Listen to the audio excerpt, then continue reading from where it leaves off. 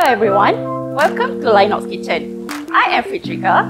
Today we are going to make our local traditional food, which is Nasi Lemak and beef rendang, at the same time with the help of our Naboo.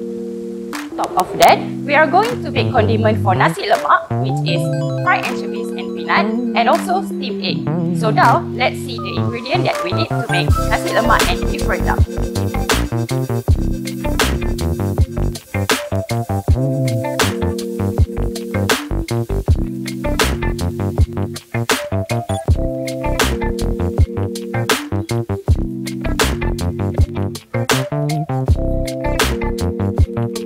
Now, let's search our beef rendang recipe in our Naboo.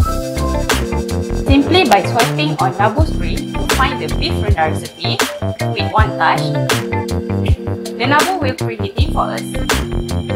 On top of that, you can find the information of beef rendang by click info button.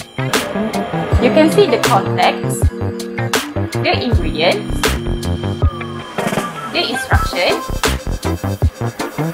the accessories we use, and the presentation.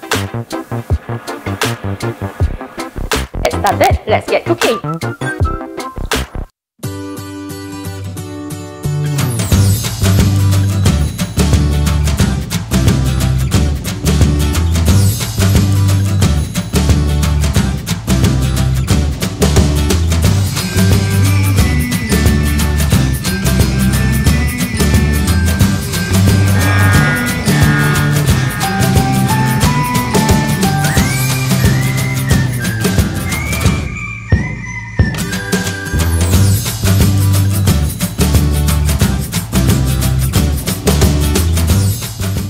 Traditional way, we will use deep fryer to fry the anchovies and we will have a lot of wastage.